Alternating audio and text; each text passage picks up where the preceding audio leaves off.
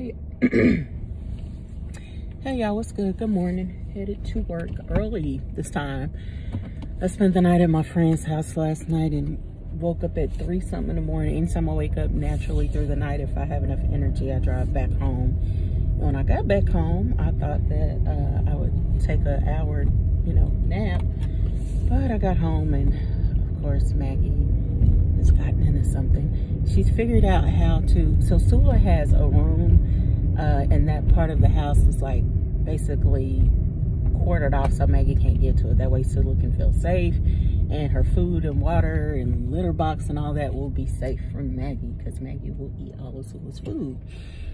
And I got home and Maggie had figured out how to get through my force field, so I had to buttress it and move some furniture around, which means I didn't get my nap. So I got ready a lot quicker than I had anticipated. So here I am now. I'm gonna be early to work at 15 minutes, which is good because it probably take me 15 minutes plus just to make my hot drink and breakfast. But I forgot my cream of wheat at my friend's house, and that's what I usually eat for breakfast during the winter time.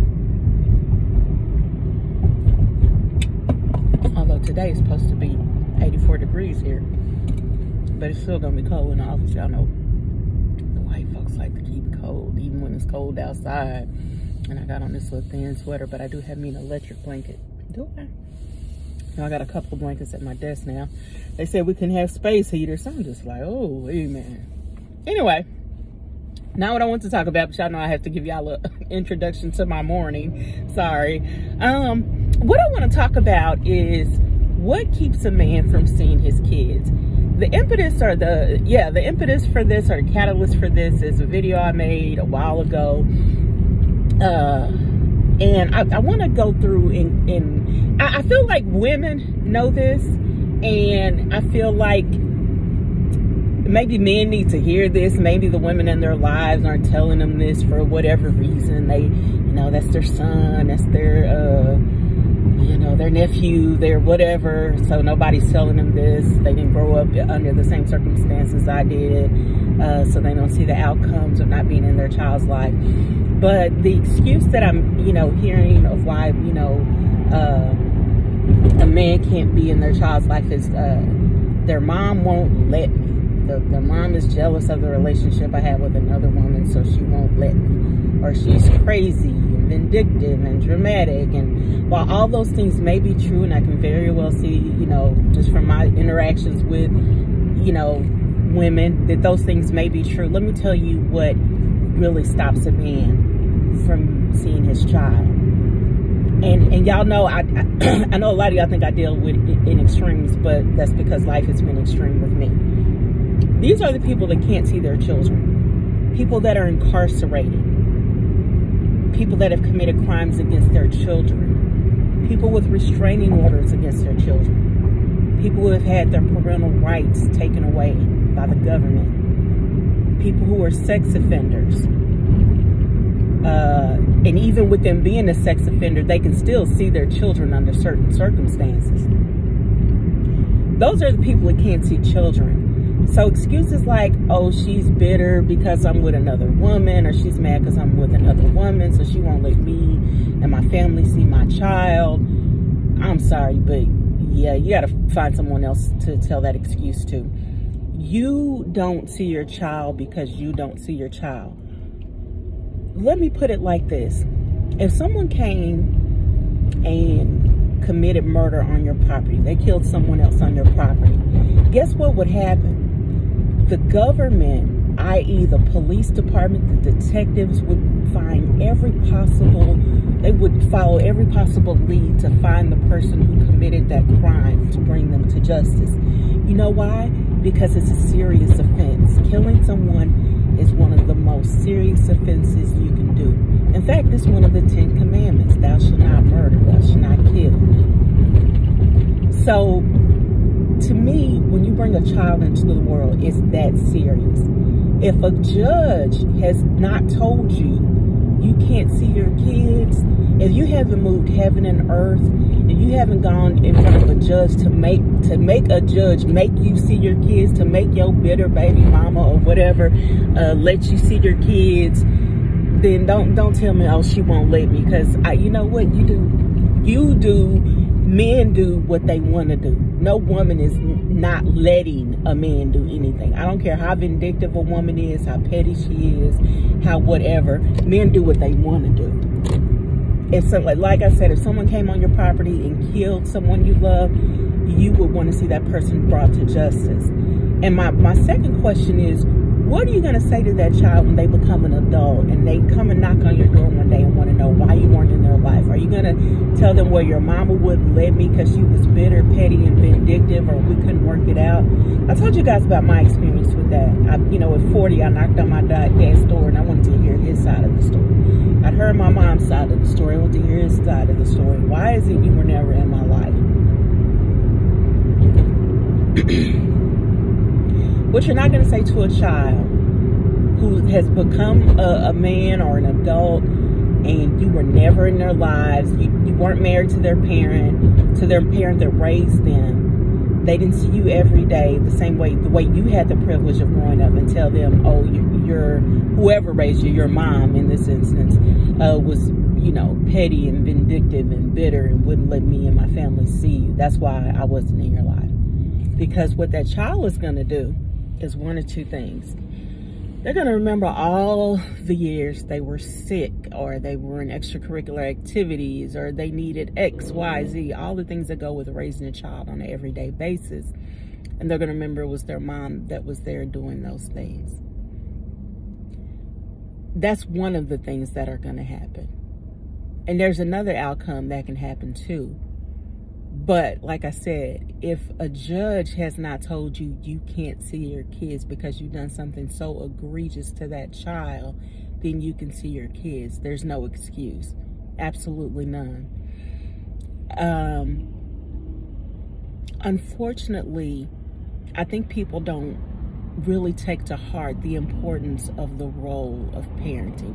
I think, unfortunately, in our community especially, people look at a kid and say, well, they got one parent, the baby mama crazy. You know, she wasn't crazy when you was getting her pregnant, when you decided to go raw and not make sure things like this don't happen. But now, you know, you don't want to be with her. Now she's crazy and vindictive. You know, it kills me how that transition happens.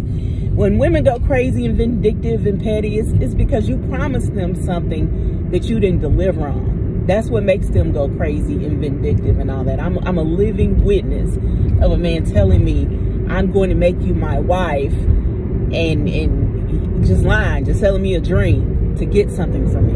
You know what I mean? I.e. my body, or my attention, or my love and affection. You know what I mean? So a lot of times I think men think, oh, well, their mom's there and their mom's family's there, so they're going to be all right. It all depends on what you call all right. To me, growing up without one of your parents in the house is growing up under duress. Growing up in a single parent family, which I call a father abandoned family, is growing up under duress. Even if your grandmother and your mother are both, you know, stable financially, it's still growing up under duress. Every child, every person is made in the image of their parents. I look nothing like my mother. I look just like my father, but I act just like my mother. Growing up, and even though I met my father like about 5 years ago, it'll be 5 years this year, even though I look like him, I grew up my whole life wondering, why is it I never felt like I looked like my family. You know what I mean? And then I met my father and I was like, oh, okay, this is who I look like. But I act like my mother. You know what I mean? I could just never understand why God was, you know, why he didn't let me look like her too.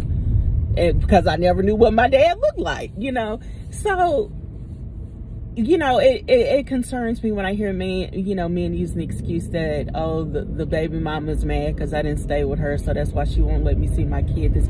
She won't let me. She won't let me. That's the excuse we're using, is she won't let me.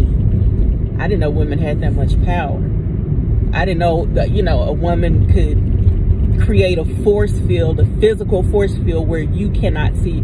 You know, it's like I said, people do what they want to do. They prioritize what they want to prioritize. Whether you prioritize a new relationship with a new woman, overseeing your child, there's two things you have to think about. One is relationships come and go. Women come and go. Marriages come and go. There's one relationship that never comes and goes. One relationship is permanent, and that's the relationship of child and parent. That's a relationship that cannot be undone under any circumstances. Nobody can unmake someone your biological parent. When you get old and you, for whatever reason, you can't take yourself to the bathroom, you're bedridden, it is usually the child that you had that is going to be the person you depend on. So you can think, oh yeah, but I have other kids, I was good too, they'll take care of me. That's what you think. Wouldn't it be better to have all your kids feel, crap, I'm supposed to turn up there. Wouldn't it be better to have all your kids have an affinity for you, that they all can think my parent was good to me, so you don't have to like gamble that, well, only one or two of my kids will be there for me? She's so where else trying to see? I'm trying to get over. What is she doing? Oh, I can't stand people. It's just not self-aware at all. I just wouldn't want to gamble with that. I told you guys, I saw my grandmother. She became bedridden in her old age, and she gave birth to a whole lot of kids. I mean, she was birthing kids from the womb to the tomb. You know, from teenage years to I think her 30s. 30s or 40s. Let me see. I think she had the youngest kid when she was in her 30s. The oldest kid when she was in her 30s. So her childbearing years was 20 plus years of birthing kids. Out of all them kids she gave birth to, but biologically gave birth to, I can count on one finger how many I saw change, and I couldn't even stand to see it or smell it, how many I saw change her diaper. Same thing with other people in my family that I've seen bedridden. I can count on one finger how many was there for them when their parent was bedridden and couldn't move around, no longer had their physical, faculties.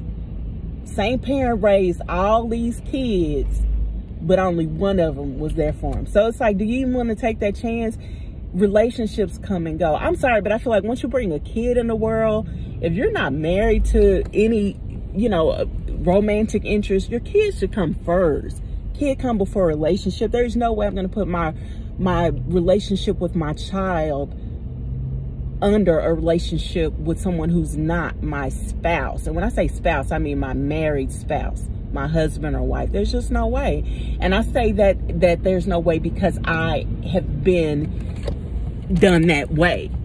And when it's all said and done, and the parent get old, and whatever it is that comes with getting old, all them boyfriends and all them people you put above your child, baby, they gone.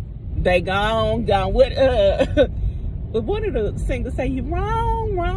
I think it's Erykah Badu. Just all them lovers, all them, everybody you thought was so important. So, you just had to go live your best life and just drop me off with whoever could watch me. And they couldn't even really watch me. Really, it was just kids watching each other, and committing atrocities to other weaker kids. Those things have an impact on children. So, it's like miss me with the she won't let me see my kids. It's like you barking up the wrong tree with that one. That's a excuse. You'll never. You better be on some kind of sex offender registry with a bag of felonies, a file of felonies against children to ever convince me, or incarcerated with some handcuffs or something to convince me you can't see your kids, or somebody won't let you see your kids. Because I've been around people who can't see their kids. I have a friend who's locked up who won't get out for another 10 years. And she can't see her kids. Matter of fact, her kids are grown now. She's been in prison for 20 years for killing one of her kids. That's somebody that couldn't see their kids, because she killed one of her kids. Or she says she didn't kill the kid. Her boyfriend killed a kid, but she went down with him, That's people that can't see their kids. Saying somebody is vindictive and mean and petty and crazy because you don't want to be with them no more, yo, miss me with that. You'll see the repercussions in the long run, if you're lucky to be alive in the long run. You know, I just wouldn't take my chances with that. I'm just a living witness of seeing people have a whole bunch of kids, raise them right, do them right, all that, and only one of the kids come and see about their parents, change a diaper, take them to hospital appointments, ain't trying to fleece them for their little, you know, monthly check or whatever. My grandmother, she was on a fixed income. You know, kids that she raised, and she didn't raise all her kids, but the few that she raised, you know, trying to, them and their progeny, trying to, you know, stick her for her little papers that she do have. And these are able-bodied adults, you know. It's just sad, y'all, you know.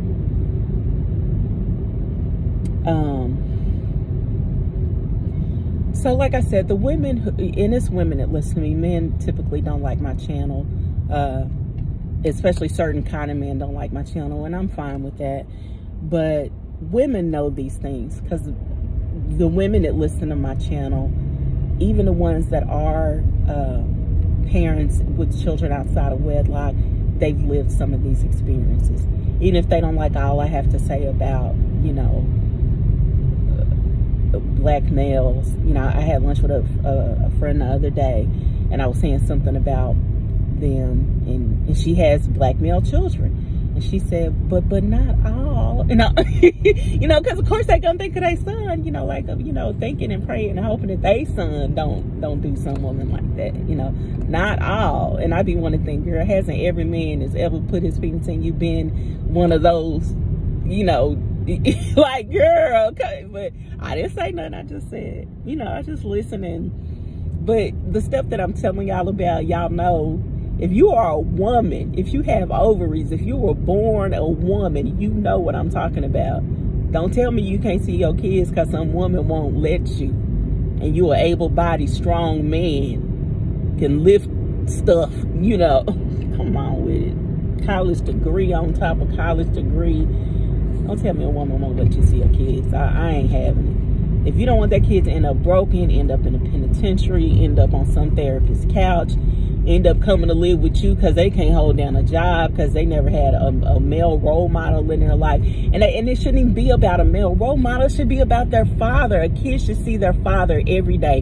When a kid wakes up in the morning, guess what they should wake up to? Both of their parents. Both of their parents being married. Both of their parents sane. Both of their parents being able to take care of them financially and emotionally. That's what a kid should wake up to every day.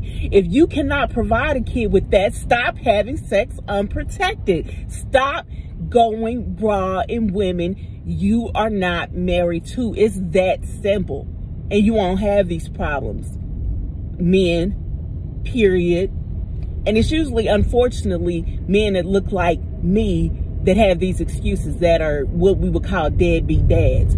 Other men take care of their kids, whether they are married to the woman or not.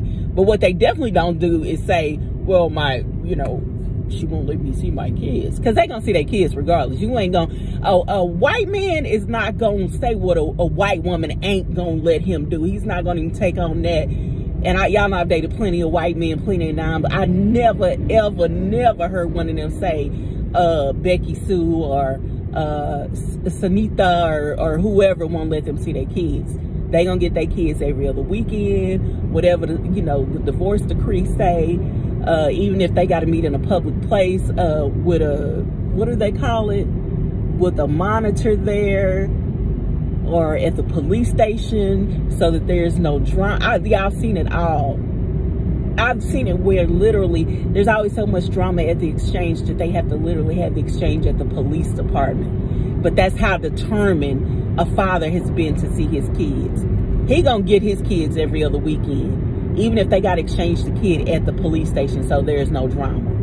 You know what I mean? So don't tell me you can't see your kids because a woman won't let you. That's a rookie mistake. You know, you gotta say that for somebody, you know.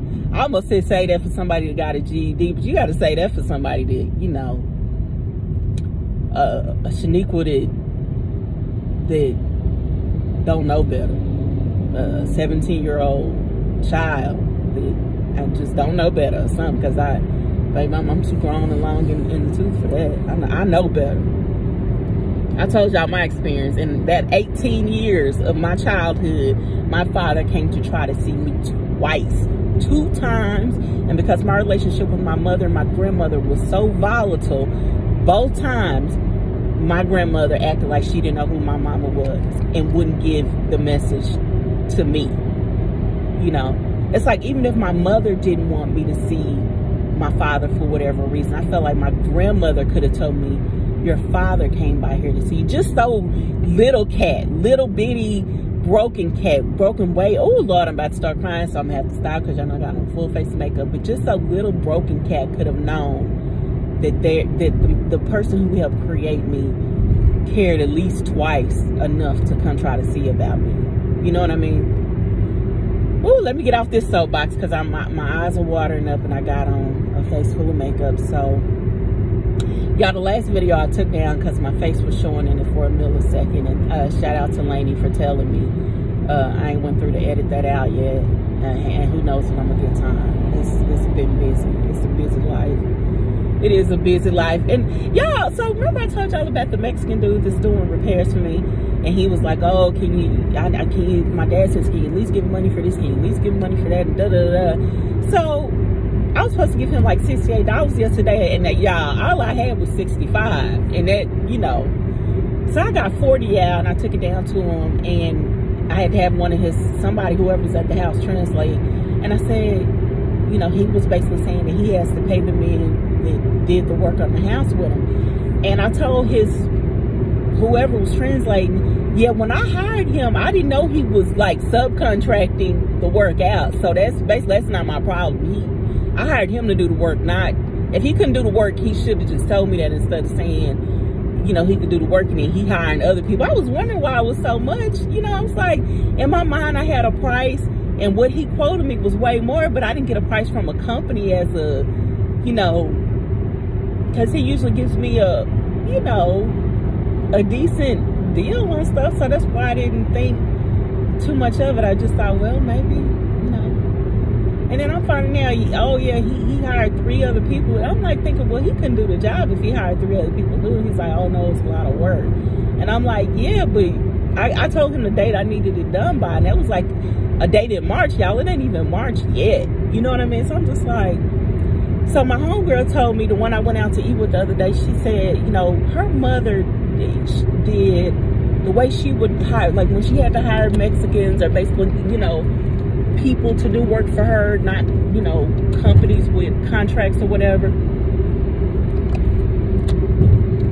The way she would do it is she would write down whatever they were supposed to do and agreed upon price. And whenever she paid them, she would have them sign it and date it, you know, on the days that they would receive the pay and all this kind of stuff. And I was like, I might have to start doing that from now on.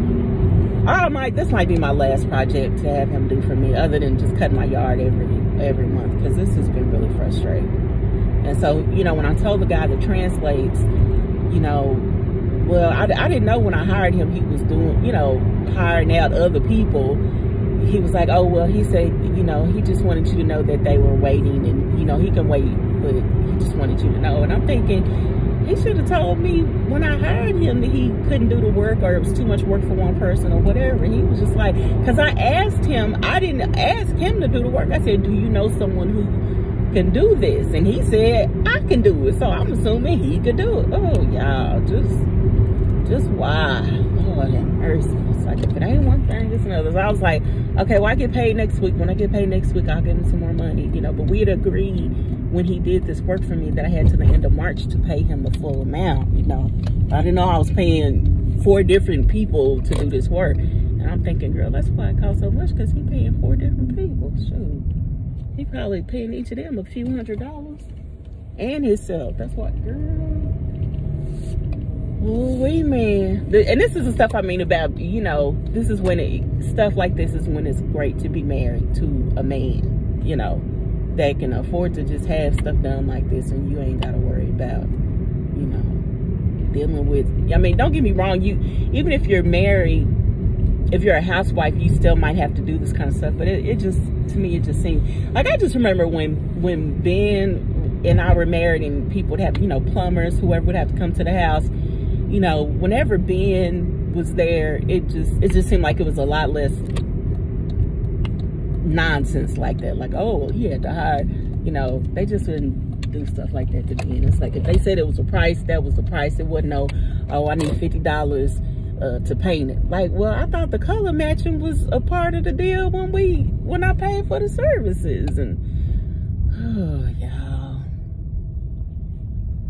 But don't get me wrong, I was telling my my same homegirl that, you know, I had lunch with, that it's still a blessing. I had church was like super duper good this particular Sunday, and I don't even know the song that they were singing, but it just put me in the spirit. I really love those slow songs, and it was putting me in the mind of singing something like, it could have been so much worse, and it's not as bad as it could have been only because of you, God. Something to that effect. And I think about my life, and I think about what life has been like since I've been home. And I was talking to my girlfriend about that, about what I thought my life would be like when I moved home, you know, based on just all the conversations that I had with my grandmother and stuff when I was away.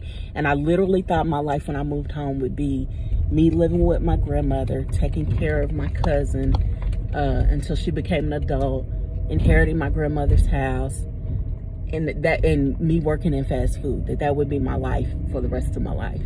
And my life looks so different, you know, than I thought it would look. And it's like, that's nothing but God. So it's like, even with all that's not the way I thought it would be, it's still better than I anticipated or would have thought.